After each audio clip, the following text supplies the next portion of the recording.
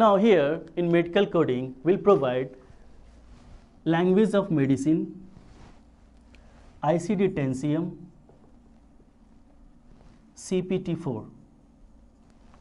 In language of medicine, we have a medical terminology, anatomy and physiology, and pathology. Now first come to the medical terminology. What is medical terminology? So medical terminology is based on three main portions. One is known as prefixes, the second is known as a root word, and the third is known as suffixes. Just take an example. We have a one medical term that is known as pericarditis. That means what? Inflammation of surrounding of heart. Peri means what? The surrounding, outer covering of heart. Cardio means heart. Itis means what? Inflammation. So inflammation of outermost layer of heart is known as pericarditis. That is called medical terminology. Come to the next point, anatomy and physiology. In anatomy of physiology, I am going to explain one system little bit, that is called urinary system. I am just going to draw an image of kidney. So here we have a image of kidney. Here kidney, what is the function of kidney? Kidney filtrate the blood and remove the waste material in a form of urine with the help of ureter, urinary bladder, urethra, and urinary meatus. Now come to that section of the kidney. Here kidney contains calyx, which is divided in minor and major calyx. Next we have a cortex, we have a medulla, we have a pyramid. Now pyramid contains papilla. In papilla we have a glomerulus and we have a nephron, and nephron is the functional and structural unit of kidney. Okay, now I am going to explain regarding the digestive system. Now in human body we have a two type of digestion. One is known as mechanical digestion and the second one is known as chemical digestion. Digestion starts with our oral cavity. In oral cavity we have a tooth which is responsible for mechanical digestion. They crush the food particles from macro to micro and mixes in the mouth with saliva. Here the first chemical digestion starts in our mouth.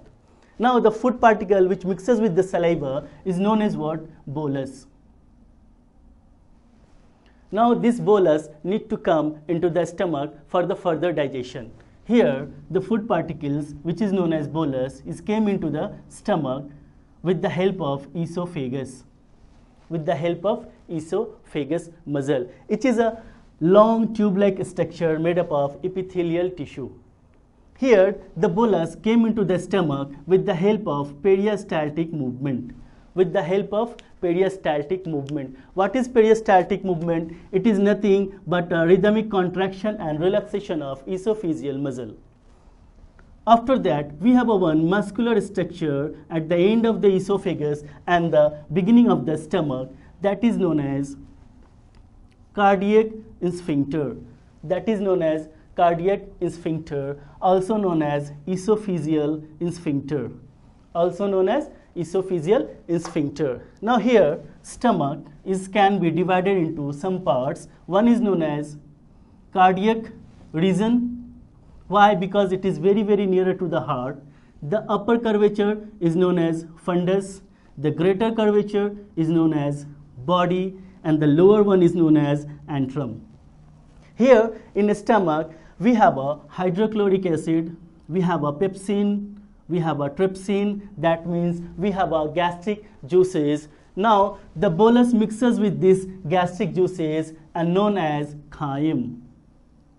Known as chyme. Now this chyme need for move to small intestine for further digestion. Once the chyme move into the small intestine, here we have another muscular structure is there, that is known as pyloric sphincter.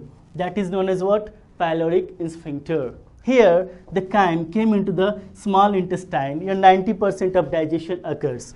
Now small intestine is further divided into some parts. One is known as duodenum, which is attached with the pyloric sphincter. The middle portion of small intestine is known as jejunum, and the last portion of the small intestine is known as ileum.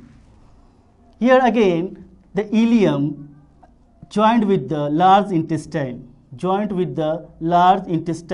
also known as colon.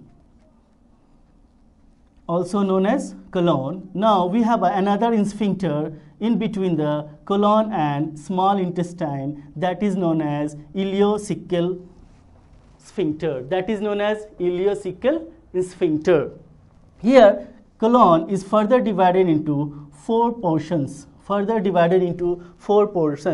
One is known as transverse, next is known as descending, sigmoid, and ascending.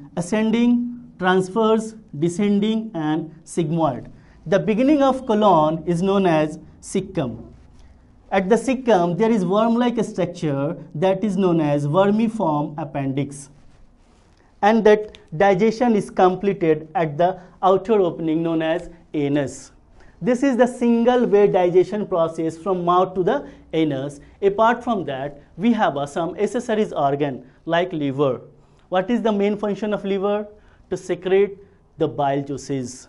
Next, gallbladder. What is the main function of gallbladder? To store the bile juices.